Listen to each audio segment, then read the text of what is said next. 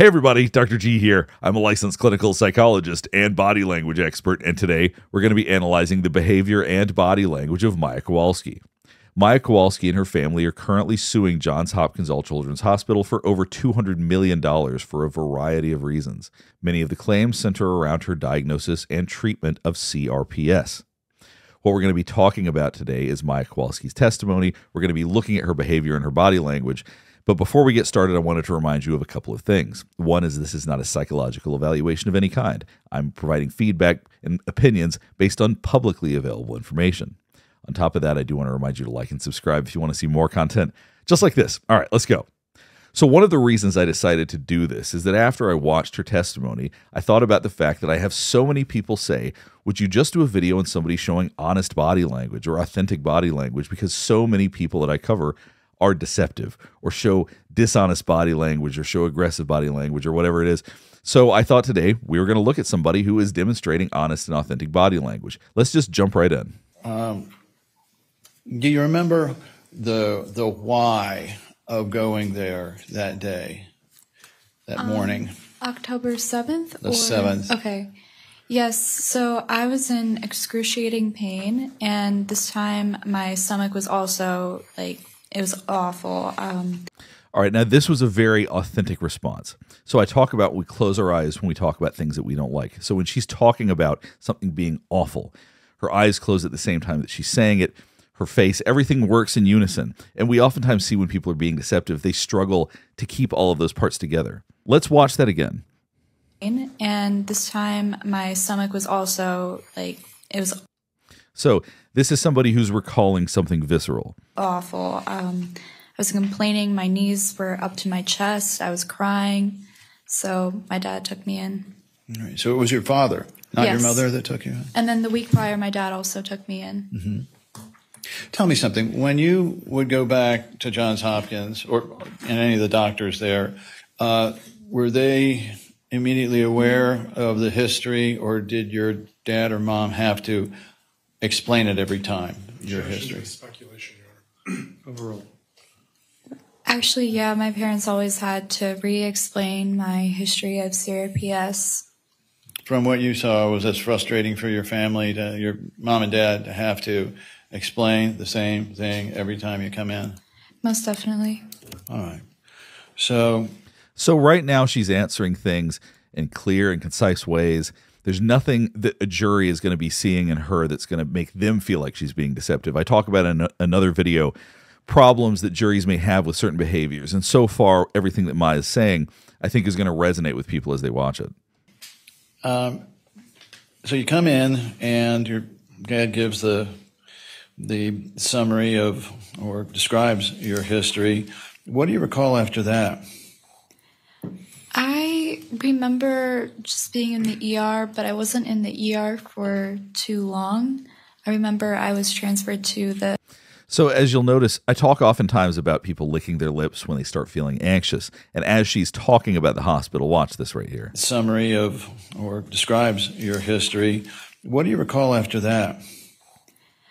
I remember just being in the ER, but I wasn't in the ER for too long. I remember I was transferred to the PICU. All right. And up to that point, while you're in the ER and up to the certain event, were you in pain? Were you calm? Were you active? What was your outward manifest? I was actively in pain, yes. So you can see her blink rate is picking up. She's licking her lips. She is showing the signs of somebody who's feeling stress, who seems to be reacting to that just by talking about these experiences. Watch this part again. Active. What was your outward manifest? I was actively in pain, yes. All right. Were you thrashing or acting out in any way at that point? At that point, no. So they took you up to the PICU, and tell the jury what happened then. When I was transferred to the PICU, I remember my mom came in at some point. The nurses and doctors wanted to put a tube down my nose. And with CRPS, I mean, a blood pressure cuff, that hurts. So imagine, like a tube being shoved down your nose. So as she's saying this, Watch her eyebrows right here. Cuff, that hurts. So imagine, like a tube being shoved down your nose. Now, she raises her eyebrows a little bit because that's the point when she wants to bring attention to her face. She wants you to hear this. And her eyebrows also show sadness. Thinking about the idea of going through that much pain genuinely makes her sad. So we're seeing somebody who is authentically and genuinely reacting to fear about pain that she might experience. So this seems very legitimate and very real to me. Into your stomach, and obviously that would have caused so much pain. And I knew. Once again, there's those eyes closing. Watch her say this again. Obviously, that would have caused so much pain. And I knew. That type of emphasis, the eyes closing, all of it in working together in concert.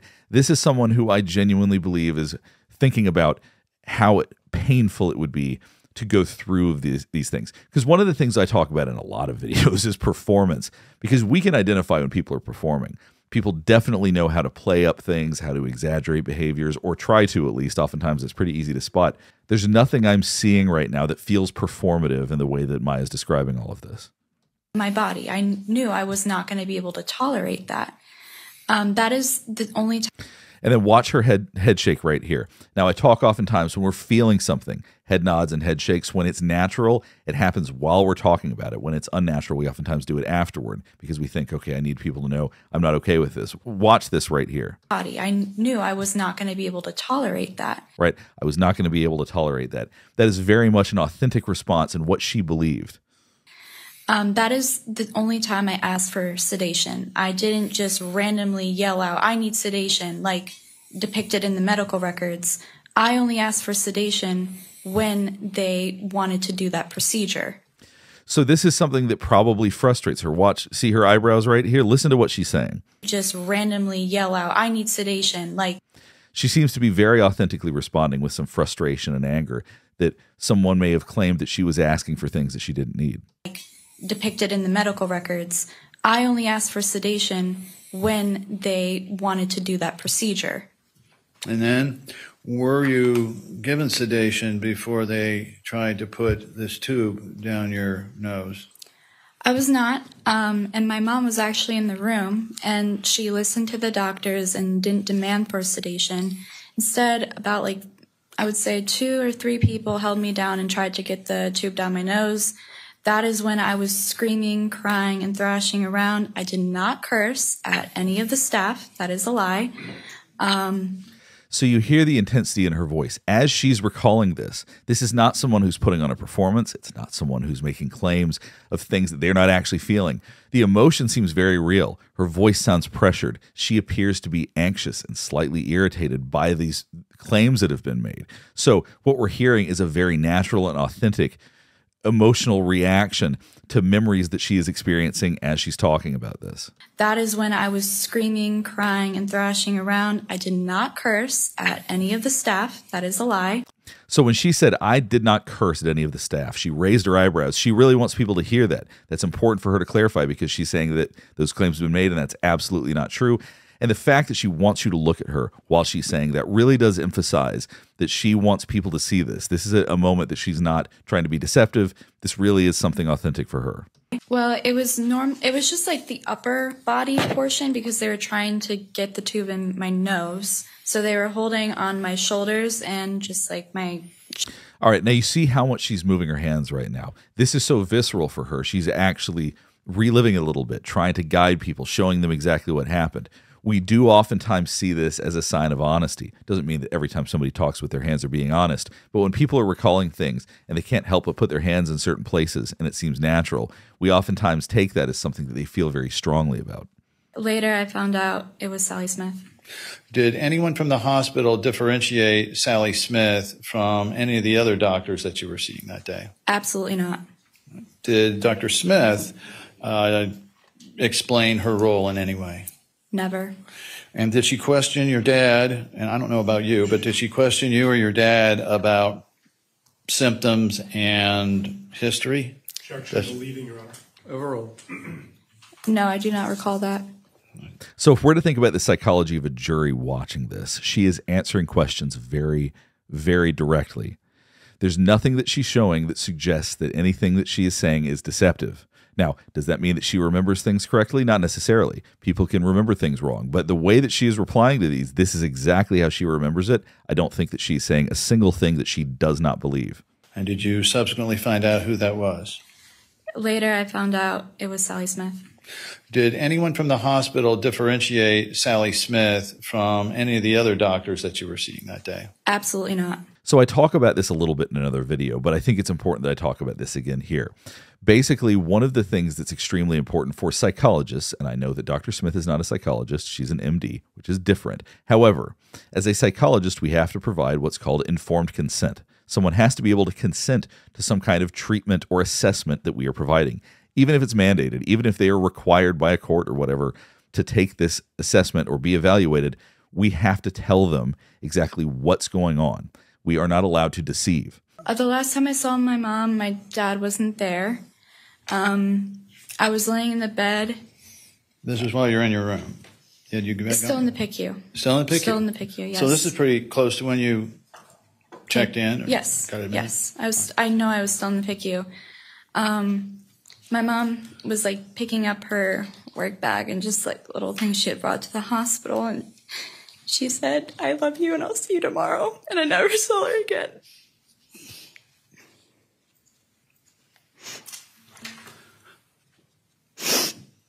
Need some water? Yeah.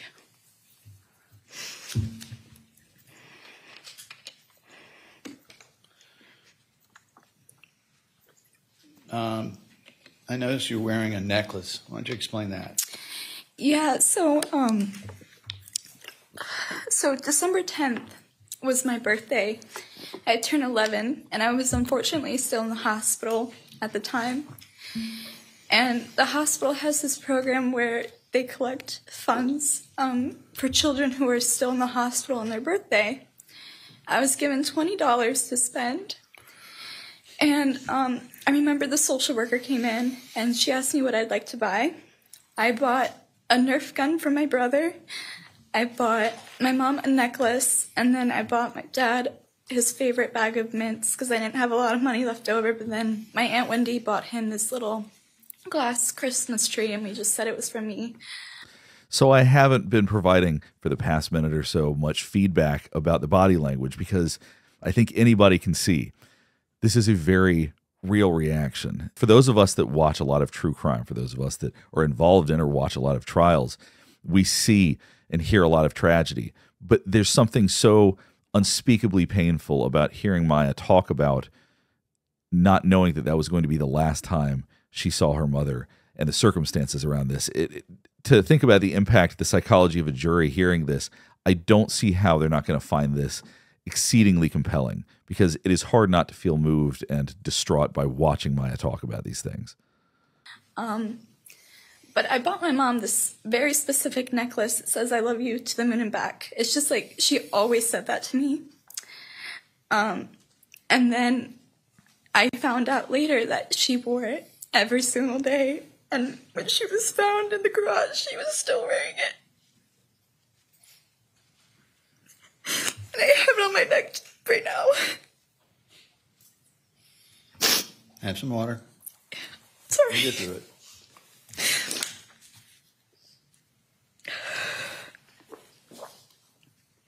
So part of the reason I'm showing this is not to make everybody deal with the excruciating pain of hearing Maya talk about this unspeakable tragedy.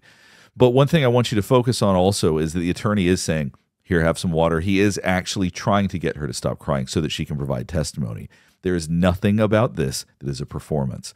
And part of the reason I point that out is I assume most people don't see it that way, but you never know, because I get all sorts of feedback and comments on videos, and people there's never a shortage of people surprising me about what they think and feel about these things. And I want to be very, very clear. There's nothing inauthentic about anything that we are seeing regarding Maya so far. Nothing. Can we publish 2571001? We're going to switch for a second there, Maya, and ask you about obvious symptoms at the time.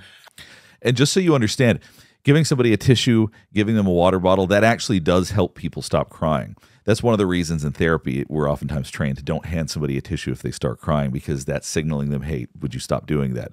So therapists still do that sometimes, but generally speaking, it is an effective way for people to rein in these kinds of emotions, and it's working for Maya right now. As tragic as everything she's talking about is.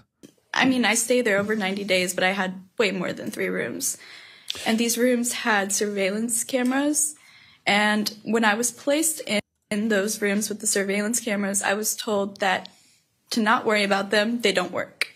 So now, if we could, there has been allegations here that you were outside your room 95% of the time. Can you tell the jury whether that's true?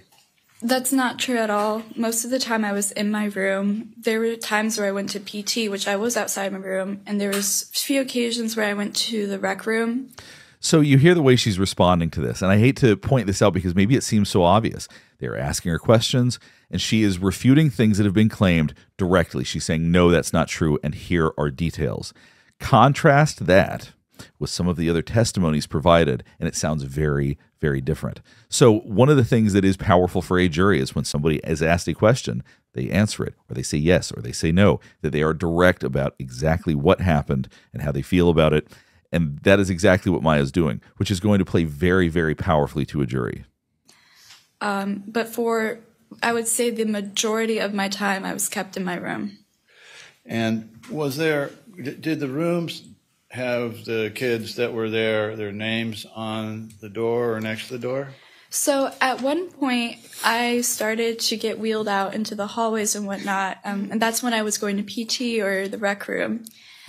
And I noticed something really weird was that all the other rooms on the floor, they had name tags. It would say the patient's name and...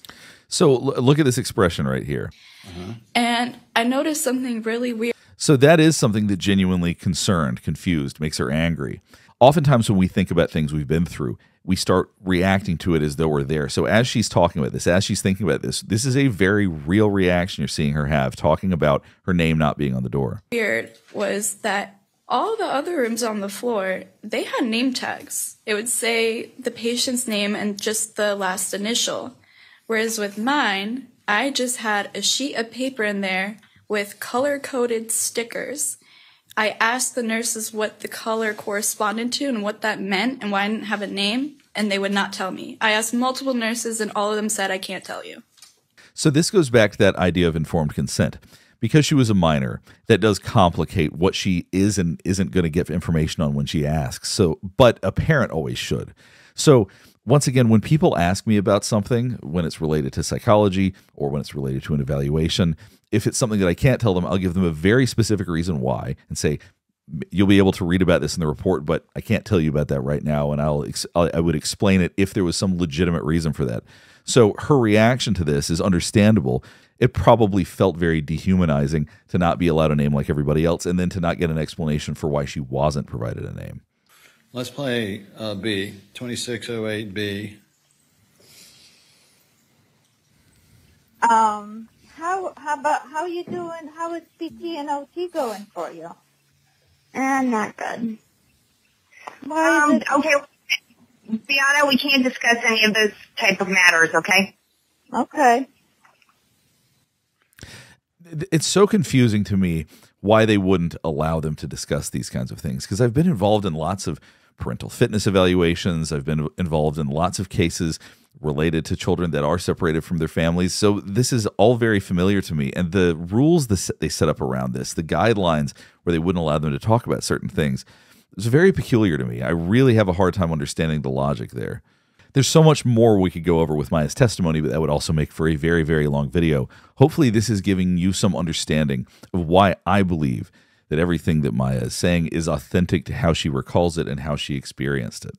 If there's other parts of the testimony you want me to analyze, if there's other people you want me to analyze, please let me know. There's so much involved in this trial.